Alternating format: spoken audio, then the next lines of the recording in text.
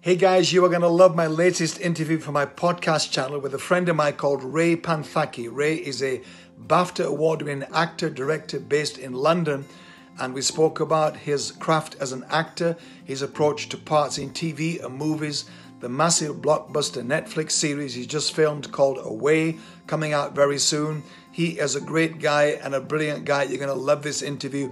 Don't forget to subscribe and leave a comment. Thank you. So let me ask you, how did you get into acting? Because it's a notoriously difficult career to sustain yourself in, as you know. So how did you get into acting, and why have you kind of stayed in it? The realization of why I got into acting is something that's come more recently. As I've got to understand myself a lot more as I've got older and I've worked on myself as a person. And I started to realize that, because I wasn't ever really quite sure why it was. And as I've sort of worked through it, I've realized it actually came from a place of wanting to be desired. And I think I initially went into it because I didn't feel desired as a child, or I didn't feel, I felt different, I guess. And that might be to do with a number of reasons, most notably my skin color, perhaps, but feeling different at school and feeling different to the people around me in school. And there was a boy in my class who was actually this blonde-haired, blue-eyed boy who was an actor, and he got lots of attention at school through the acting that he was doing. And I remember just being very jealous of it and thinking to myself, I can do that and I can get that attention. And it came from that place, really. And I remember going home one day and saying to my parents, I was extremely shy as a child, but I remember saying to my parents that I wanted to get into acting. And they said, it's fine, we can try and do that for you, but you're really shy and you don't speak to anyone. How are you going to do acting? And I said, I just really want to do it. And so they phoned around local drama schools, and one of them said, tell Ray to come down this weekend and he can watch. And so I did. And I remember being extremely uncomfortable, sitting in this class full of extrovert kids and feeling really out of my depth and shy and awkward. But there was something about this particular drama school, sort of, you would learn singing, acting, and dancing. And the singing and dancing didn't interest me, but there was something about the acting just mesmerized me and drew me in. And I guess that it drew me in enough to stick it out and go through the uncomfort. And it became, it's just amazing how it became my calling in a weird way, because it didn't come from a place of knowing it was my calling. It came from a place of probably from some wound or trauma, and it ended up being my calling. So you interpreted that, you used that as fuel to proceed into acting. You may be connecting the dots better now, reflectively, but that moment on stage and moments like that, when you saw the kid that was on stage and you thought, I can do that too, you have interpreted that, or you did, and used it as a fuel to step into that yourself. I think a lot of people want to know why people got into what they got into, especially when they've been in it long-term and successful, and wonder if someone opened a door for you, if it was who you know, not what you know, especially in the sort of showbiz world. But your beginnings were just flat out the same as any kid in a school play might experience today. Yes. There was, I mean, I don't remember prior to being the age of 10 or 11 when I first wanted to do it. I don't remember having a particular desire. I was a shy kid, so there was no, I wasn't the kid that was naturally performing for parents and their friends at home. So I know that for sure. But I do have this strong memory of wanting to do what this boy did in my class, because I guess he got attention from girls. And that ended up being my fuel in some sense, because he was getting attention for what he did. He was on McDonald's commercials and he was on television, and that there was he was treated in a different way, and so maybe it came from a place of wanting to be treated differently. But yeah, that's it. If I had to round it up into one word, I would say it was to be desired. Yeah, you know, Tony Robbins and others speak about the 6 basic human needs. One of them is significance, and I think what you're describing may well be the awakening that some of us have, that a primary human need we have in life is one of our top of those 6 is significance. You know, there are others like certainty and variety and growth and contribution, love and connection, but that sense of significance that woke up in you, the possibility of that totally makes sense to me when I think about other people that have moved into some significant career, people in politics and business and showbiz. Often I think the fuel was significance, though the experience that they had, you wouldn't use that word for it and about it. I'm just framing it that way, wondering if that what fueled you, and if so, does that continue to be your major fuel now or not? No, at least I don't think so. But my drive is a lot different now. I guess my drive now is it's less about significance for myself, and it's more about putting good art into the world that can change the world. As you know, I know a lot of people say that, but it really there has become a turning point for me, where the realization of that and what made me happy and what makes me happy and what continues to fuel me is no longer, I guess there is an element about it for me, but the bigger element is for others. So has that shifted the choices you make as to why you will or won't do certain things? Because if you are doing things based on that need for significance, it may mean you make certain choices about what to do different to if you're choosing something from a sense of service to the rest of us. A lot of people in the world that are driven by that significance make choices just to keep that alive and never switch from that to a wider sense of serving the rest of us. So have your choices of the projects you're involved in changed because of that shift in you of what drives you? Yes, they have, but I think that there's a balance, because there's some projects that may not be of service to other people, but they may offer you significance that gives you a step up to be able to be a stronger service to other people. So I think there's a balance to be had. Sometimes you have to be smart about making decisions and choices that further down the line will give you more of a voice or give you more of a platform to be able to make other choices which can help serve other people. So there's always I always look at things for a number of reasons, and anything that gets offered to me, I sort of balance it up for different reasons. And sometimes there's a less of a desire to do something, but then it's a smart decision to do it because of what it could lead to. Yeah, because I know you now do different things besides acting. You wear a director's hat and a production hat. Of the span of things that you now do as you're evolving, Sure. Is acting still your first love, or are you more drawn to directing behind the camera these days? Where do you think that's heading for you? Acting is such a big life. It's a question that people often ask me, and my journey into storytelling, writing, directing, and producing, that came from a place of not being fulfilled enough as an actor, or not getting the opportunities within the industry as an actor. So I decided that I'm going to go and create those opportunities for myself, so people can see that I can be a leading actor if they're not going to give me the opportunities to be a leading actor. And so rather than sort of campaign against it, I went, I'm not going to waste that time. I'm just going to put my head down and work and show and create.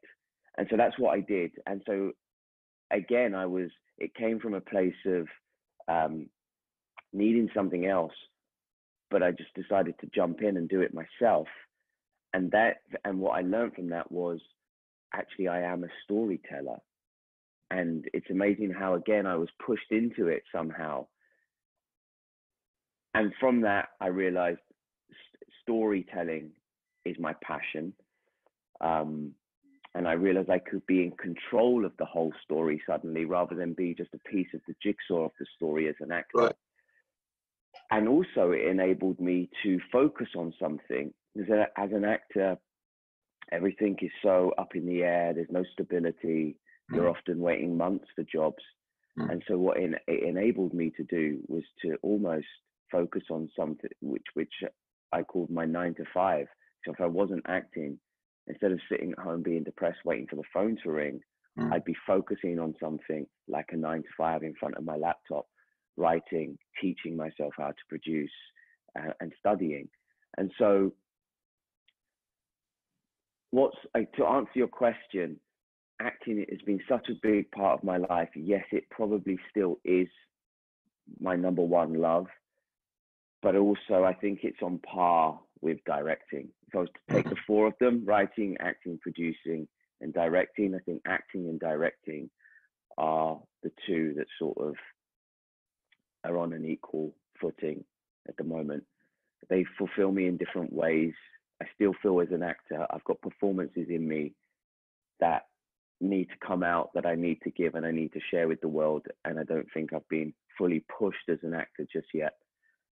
But as a director, when I stepped onto set as a director for the first time in my life, I'd never directed anything before. Obviously, it was the first time. I went into it with very limited tools. We had very little money, very little time, but I had a story that was so personal to me that I wanted to share with the world, that I knew I didn't want anyone else to tell this story. So I stepped on set as a director, and it was literally like, it was a calling. I knew in that moment, the second I stepped on set, because suddenly I didn't have to care about the way I looked. I didn't have to care about remembering my lines. I didn't have to care about all these things that used to be baggage for me as an actor. But I stepped on as a director, and I realized I'm in control here, complete control, and I can do this. And it was weird. I've had these moments a few times in my life where I've gone, and it happened to me as an actor on stage when I was younger, when I was a teenager, and that made me realize I need to do this as a career. And it happened to me my first time on set as a director, and I had this moment, this epiphany, which was, this is a calling of yours as well. So acting and directing, for a very long-winded answer to your question, That's acting and directing are the 2 things. The stories that you are telling and are drawn to, is there something common about them? What are the stories you want to tell? What are the stories that matter the most to you? Is there a thread in those through your life and things you're drawn to? Yeah, I guess there is. Again, as I work on myself more as a person, I start to realize that every character I've ever written is a little bit of me somewhere along the line. Wow. And it took me years to have that revelation. I guess there are common threads of stories I do want to tell. It always tends to be people on the fringes of society. There's certain themes that seem to keep coming up in my work. I think loneliness is something that is sitting with me at the moment, and a lot of the characters I'm writing, especially during this pandemic, interestingly enough. But that's the theme. It's always been about the underdog, I guess. Right. And the softer people of society, the meeker and quieter people. And I still feel like they seem to be the characters that naturally come out of me. And so I think there's a calling for me to want to be able to tell those stories. Do you think that's rooted in your sense of exclusion as a kid that you talked about earlier? That Quite sense of possibly. wanting to champion those people? Yeah, I've not gone that deep into it, but quite possibly, yes, quite possibly. But also, if it could be that, it could also be that I have a heart for the softer people in society, the meek people in society, and the ones that don't have a voice or struggle to have a voice, I guess. And my work seems to try and give those people a voice. Have you struggled? Do you still struggle? People would want to know, I think, at your age and stage of career with, what would you call it? Stage fright in the, if you're doing a play, or imposter syndrome, we might say, if you get a part and think, geez, I said I'd do it, but I don't know if I can pull it off or not. Because a lot of people struggle with that and interpret it as a reason not to go ahead. Yeah, absolutely. Every single time. That never goes away. The idea of imposter syndrome. Well, it certainly doesn't for me. It's always there. Stage fright is always there for me. Not so much on camera, actually, because I think there's a comfort of knowing you can do it again and again. Right. But certainly in theatre, it's something that never goes. The nerves never go away. I could be doing a play for 100 nights, and my fear will be the same on night 1 as it is on night 100. It's the same. But again, I don't ever want to lose that in some respects. I don't want to become complacent, and that fear, I guess, I like stepping into fear. So that kind of pushes me to get out on that stage. I mean, it's a sickly, horrible feeling before you step on. It really is. And I'm always pacing up and down backstage, and people are trying to talk to me, and I cannot talk to them because I'm just focusing on these nerves. And then, of course, when you step out, and the 5 minutes of being on stage, or within getting your first laugh, if it's a comedy, you relax, and then you just enjoy the process, and then you can never get me off there. At that point, I don't want to come off. But yeah, the nerves always hit me, and imposter syndrome will be something that I guess you have to get used to. Certainly for me, I feel it pretty much on every single job. I feel very blessed to do something, first of all, to do what I love doing, my job, and to get to travel and do all these amazing things. One of the things I think creative people struggle with is what I call babysitting their creativity. In other words, after you've done it and published it or posted it or put out the piece of work you've done, then you sit around almost in the shadows hoping people will like it. And then you get upset or touchy or defensive if someone says something critical because you've stayed over attached to the product. I think, I've written several books and I wish I could go back and rewrite them all a year later because I now think something different to what I thought a year ago, but it's too late. And once, of course, on film, it's over. You can't go back and redo it.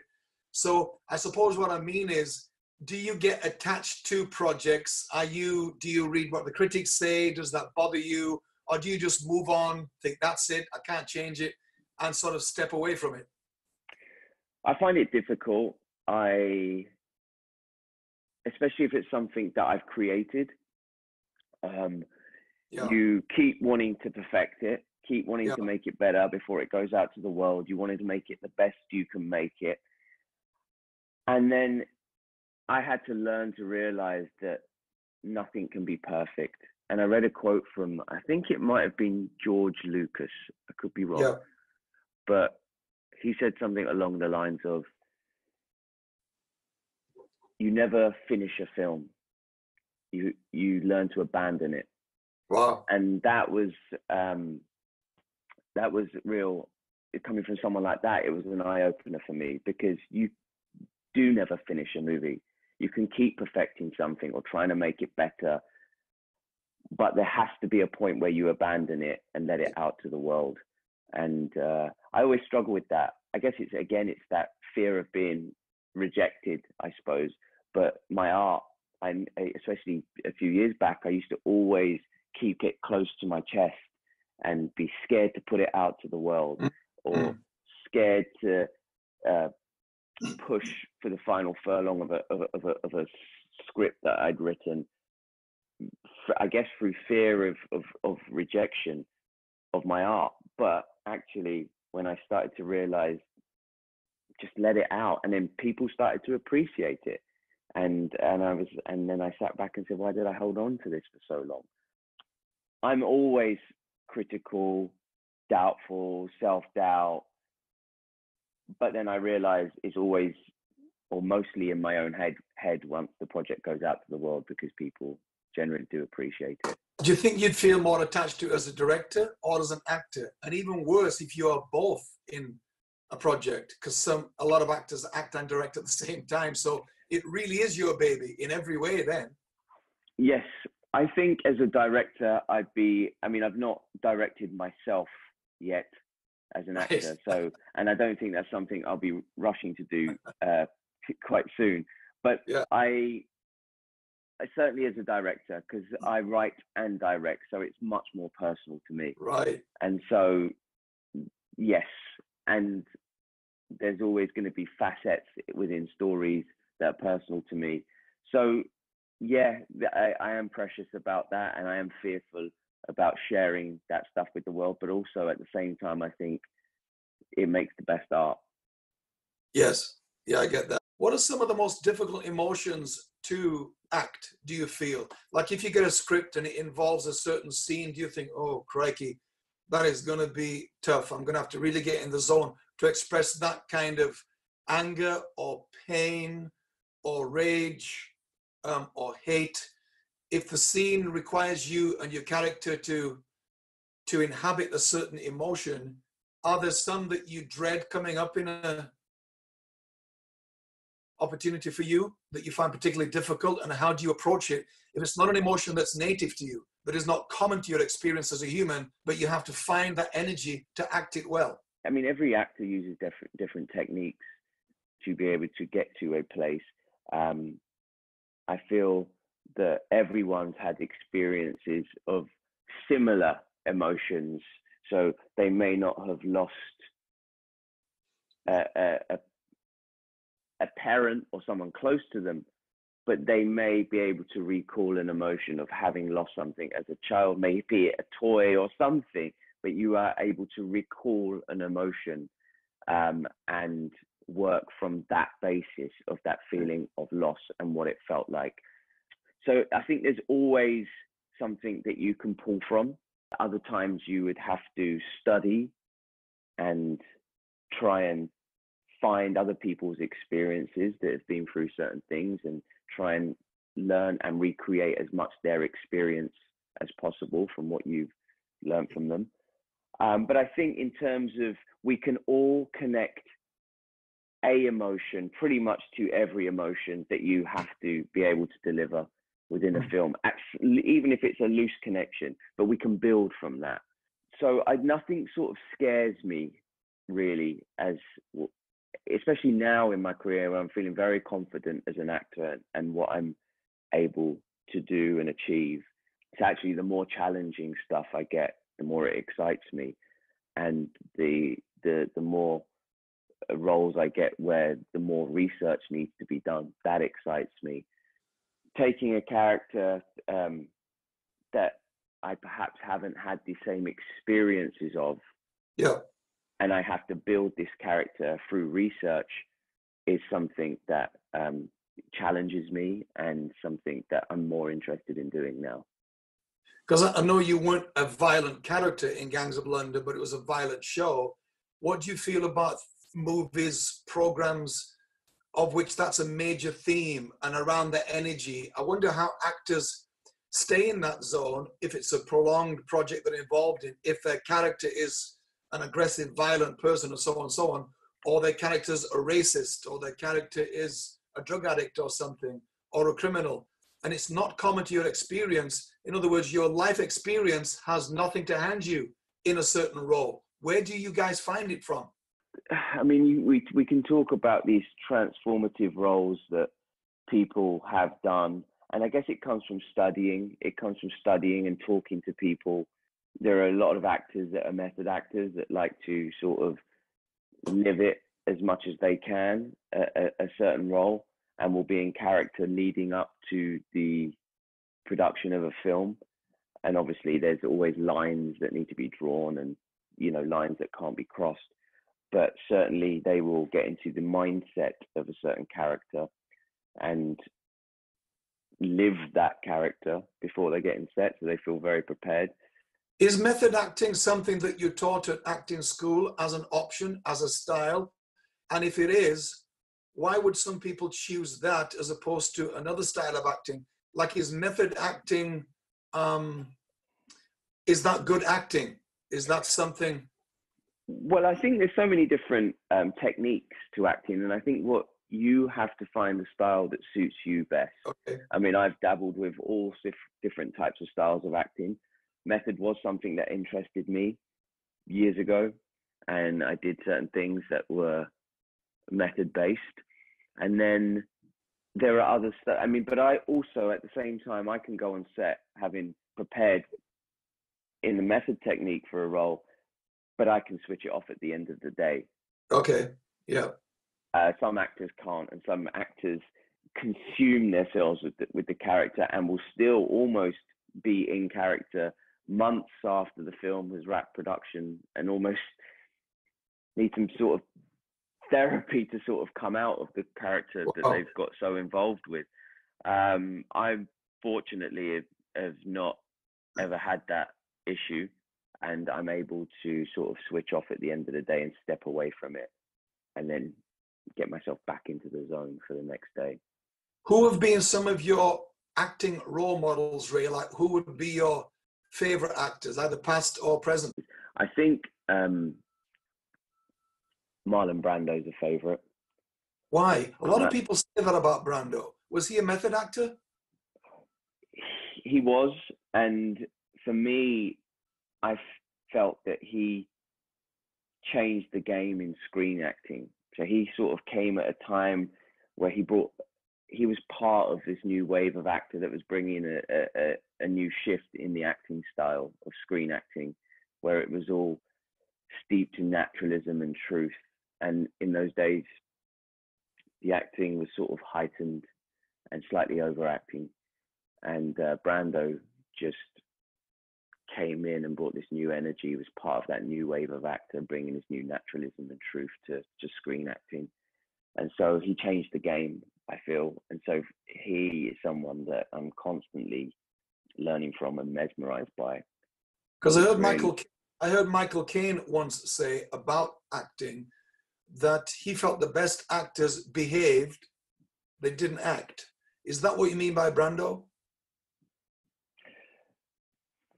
Yes, I just feel that he was unpredictable and present, and he's so in it. I mean, they say that acting is the best acting is when you're listening. So you're so in the moment, you're so present that you're not worried about where you are, what you're doing, what you look like, or what your next line is. But you are so present that you are absolutely 100% focused on the person that you're acting with. And so they can say anything, but you're so present that you're responding to what they say, while still keeping the integrity of your character. Brando, he was completely present and immersed on screen. There's a wonderful scene, I think it's on the waterfront, perhaps. There's a scene, you can YouTube it, where he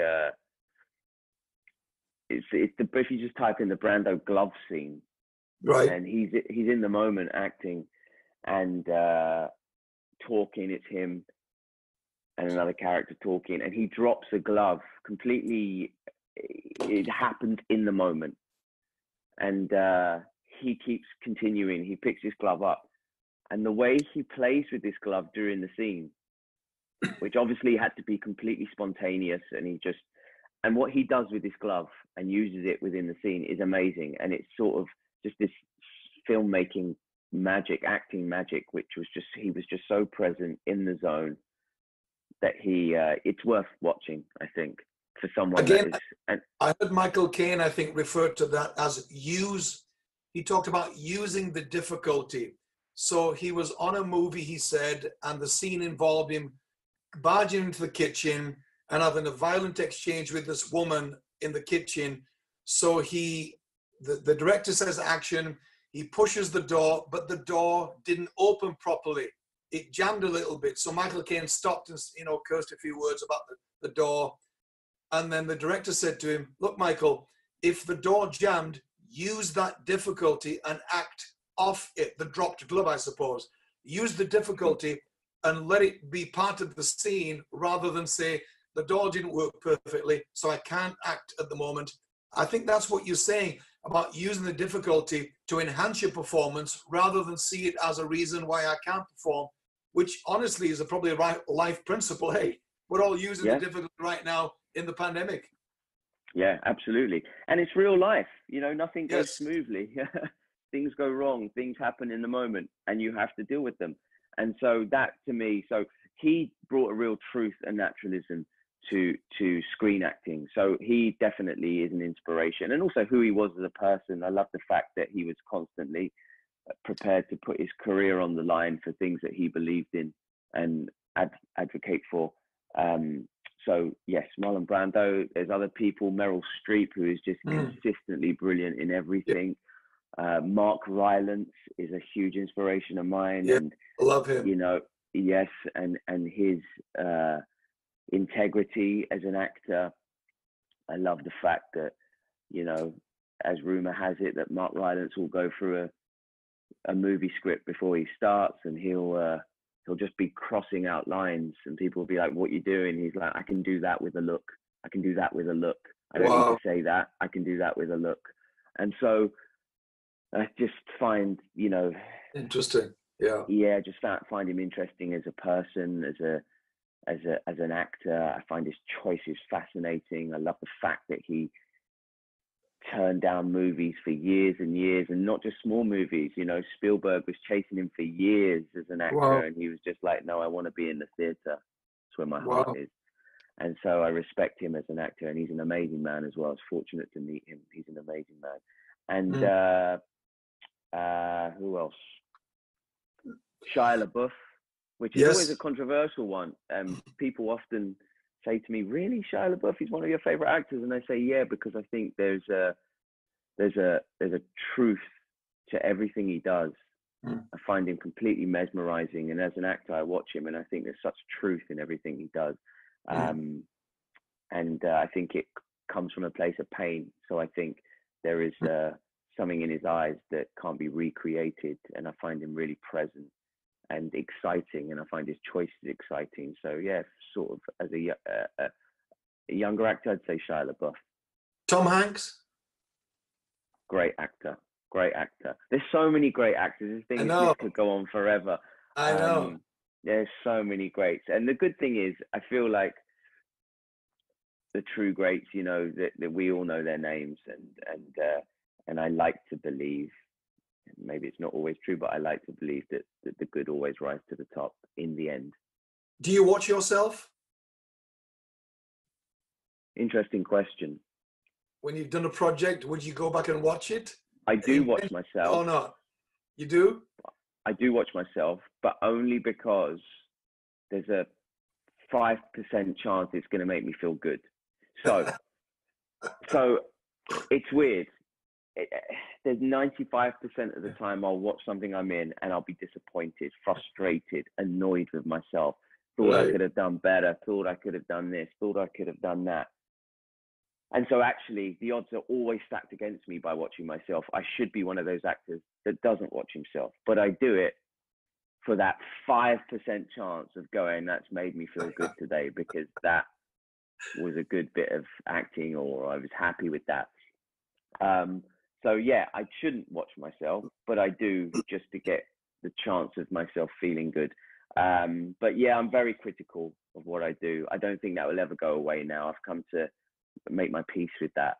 I see very different to what other people are seeing. And I'm a perfectionist, I guess. And I just want to be the best I can. And I'll always be disappointed and feel I can do better. But it's all things that I'm noticing and probably no one else is. Did winning the BAFTA change your career? And if so, how? Yeah, so I got named as one of these BAFTA Breakthrough Brits back in 2014. And it was in the early days of this scheme or award. and recognition, I should say. And that came in a really beautiful time in my career, because it was at a time where I felt I kept hitting the glass ceiling. I was incredibly frustrated, knew I had so much to give as an actor and artist, but kept feeling that I was hitting at a certain point I couldn't go beyond. Right. And then out of the blue, I get a phone call one day from BAFTA to say, you know, we've decided to name you as one of our, I think there was 14 or 15 of us at the time, one of our BAFTA Breakthrough Brits. And it's a really prestigious thing. And I literally was floored, because, you know, you suddenly got the biggest film establishment in the country and one of the biggest in the world suddenly just going, we're aware of all your work, everything you've been doing, we're aware of it, and we want to help support that. And it was one of the real special times in my career. I remember going home to my dad. Actually, they said, you can't tell anyone this news. You really can't tell anyone, because we're going to announce these in 6 months. But I remember going back to visit my dad, and I couldn't really contain myself, because I had to tell him. He's been such a supporter of me and my career.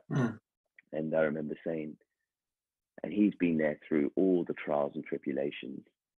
And I remember going back and saying, Dad, I've got some news. I got a phone call, and they're going to name me as a BAFTA Breakthrough Brit. And I remember him breaking down into tears. And it was a really special moment, because it was just, you know, he's been there through everything. You know, being an actor is not an easy life. It's constantly up and down. Right. And I've had my fair share of those ups and downs, and I've always pushed through them, you know, and I've made sacrifices, and my family have made sacrifices for me, but I've made sacrifices which I've been so focused, where people have been saying to me, well, why don't you just do this job? Like, you're being offered it and it's paying you this money. And I'd be like, that's not where I want to go in my acting career. I know where I want to go. And so I'd rather sleep on people's sofas and floors and sell my car and do all these things to not do that job, because I know it's not in my long-term plan of where I need to go as an actor and an artist. And so I made many, many sacrifices in my career. And I think my dad was witness to that. And he was supportive of that all the way. And, you know, the times I would go to him and borrow a few quid just to be able to get on a train so I could get to an audition. And so, yeah, so that was a really special and magical moment, telling him that, because no matter who you are, you sort of understand the importance of BAFTA. And I think he understood the importance of that. And I just said, this is what it means. And he broke down in tears, and it was very special, really, really special. Wow. And yeah, that helped me. That helped open doors that were firmly closed, or doors that I couldn't open. And then suddenly, I mean, I'm still the same actor. I'm still the same artist. I'm still the same person. But we know how the world works, and we know how these industries work. And suddenly having that seal of approval enabled me to open certain doors, and I fully credit it with taking my career to the next level. What has been your attitude to fame, Ray? You're around a lot of famous people in the various projects you do, and I suppose they have a certain relationship with fame and have come to peace with the whole issue of fame, or don't handle it well, as many people in the spotlight don't. Have you decided early on that this is how I will be in terms of any exposure I have, any level of fame I attain to? What should become your relationship and attitude towards fame in the industry? Very different to what it was in the early days. I guess I'm fortunate enough to have been acting from a young age and to have had roles that were significant enough to offer attention. And I think probably what it was, thinking back to when I was in my early 20s, there is an attraction to it, I guess, and it was, but my attitude changed pretty early on of achieving recognition, not so much for what I was doing as an actor, but for being on television and for being in people's homes X amount of times a week. I realized early on that it's not as enjoyable. I'm far too paranoid of a person and shy and awkward of a person to be fully comfortable with it. And I'm glad I realized it early on. I'm glad that it wasn't all the bells and whistles that everyone expects it to be. And I had the realization of that. Of course, some people aim for a career in my industry for that sole purpose of just becoming famous. For me, I know it's a knock-on effect of successful work, and I don't think I'll ever be at peace with it. I'm quite a private person, and so I don't think I'll and I say, as I say, shy and awkward.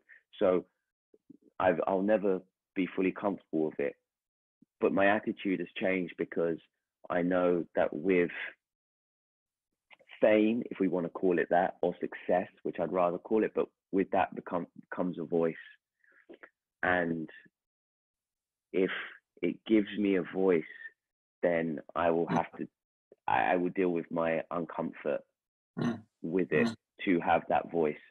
And yeah, it's interesting because it was only again in the last few years where I realized, I've just been driven and ambitious, and I know where I've wanted to head as an actor and artist. However, as I've gone through my own spiritual journey in the last few years, I've worked out that it was never about winning the Oscar or achieving recognition. It was never been about that. I thought it was about that, and it was never about that. It was always about me being given a platform to change people's views on things or change the world in a certain way through my art. And that's what it's become about. And whether it's only through my art or whether my art just gives me the platform to give me the voice to change the world in other ways. I hate saying change the world, but that's the way it feels. Since I've gone on my spiritual journey, it feels like there's a significant calling in what I'm supposed to do with my life. And I'm not very good at articulating myself, but this is merely the acting, the filmmaking, the storytelling is merely the catalyst for what I have to achieve. And so in answer to your question, I feel like the fame, the success, the career gives me a voice, and that voice is my ultimate calling, and what I've got to use it for is more important. As a person of color, we are having this chat, Ray, a couple of weeks after George Floyd's death and all this stuff kicking off around the world. Are you hopeful about this whole thing in the world? Are you optimistic generally about where this is heading in society? I've been optimistic so many times, and have felt let down. So does it feel different this time? Yes. Am I sure it will bring about change? I don't know is the honest answer. I don't know, but I'm sure going to stand by and support the cause, absolutely, because I don't know, it's been very upsetting for me these last couple of weeks to witness what's been going on, and actually to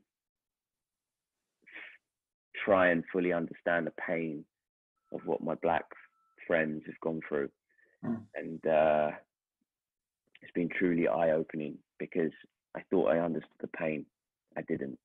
And hopefully by the time this interview comes out, there will have been some significant changes to the world. Mm. Hopeful, but I've been let down before. Let's just say. Yeah. Let me ask you, last few minutes, just want to ask you about yourself, how you look after yourself in all that you've got on, all the attention that you have and everything you're doing. Obviously, lockdown has made us all a bit more stationary, a bit more still, opportunity to be more still inside, more thoughtful about personal development, about growing ourselves. What do you do, or what new things have you begun to do during the lockdown in terms of being healthy internally? I guess I haven't, because generally I've been unhealthier during this lockdown. Thinking too much, eating too much. But I try and take some time out. I've gone for longer walks and meditated on those walks, and just try to, because my brain does go to crazy wild places. I guess that again, it's having that storyteller's brain. You sometimes can't shut it up, and you make up stories in your own head. But yeah, so I've been trying to quieten myself, taking these long walks, putting in the earpods, and just meditating, focusing, trying to stay spiritual and focused on that side of things. And I guess there's been some huge trials and tribulations during this time, sort of mentally for me. But I take those moments out, and I've learned to, I think before I used to cover up dealing with those moments by just working very, very hard. So just silence my mind by working hard. And I think what shifted in me in the last few years, which again is all part of the whole journey, is I've learned to sit in those moments, to be quiet, to allow those thoughts to come in, and to deal with them. And it's been, I guess there's no coincidence that things have progressed in my career. That glass ceiling is finally breaking down, because I think it's aligned with my spiritual health. Ray, how can the people listening find you? What will we see you in next? What projects have you got coming out? What are you working on, etc.? Acting wise, we've got season 3 of Marcella, which is out soon on Netflix, and then for UK audiences it will be out in the autumn. Then I've got this Netflix project called Away, which is an exciting project, and that will be out in September, I believe. A couple of films coming out, a brilliant film called Boiling Point with Stephen Graham. That will be out probably early next year sometime. And just focusing on lots of I'm taking a bit of time out now to just focus on my own projects that I'm developing, and projects that I'll be directing. So yeah. Very cool. A lot of writing. Yes. Yeah. Very cool. Well, listen, I want to say a massive thank you to you for your time. I think you're a genius and a great human, even more so. And it's been a joy to know you. I remember you coming to my masterclass in London, and we've had a good relationship afloat ever since then. And I've really come to appreciate the craft of what you do and what your industry is through knowing you more than I ever did before. I want to thank you for your time that you've given to me and our listeners around this whole issue of your career and what you do, and putting us into your shoes for a few minutes today. Thank you, my friend. I wish you well. We'll keep in touch. Thanks, Paul. Well, thanks again for listening to today's podcast. I hope you found it beneficial. And I know time is precious commodity for us all, but I would love it if you would take the time to write a review or comment, and above all, maybe subscribe to my podcast channel. Thank you.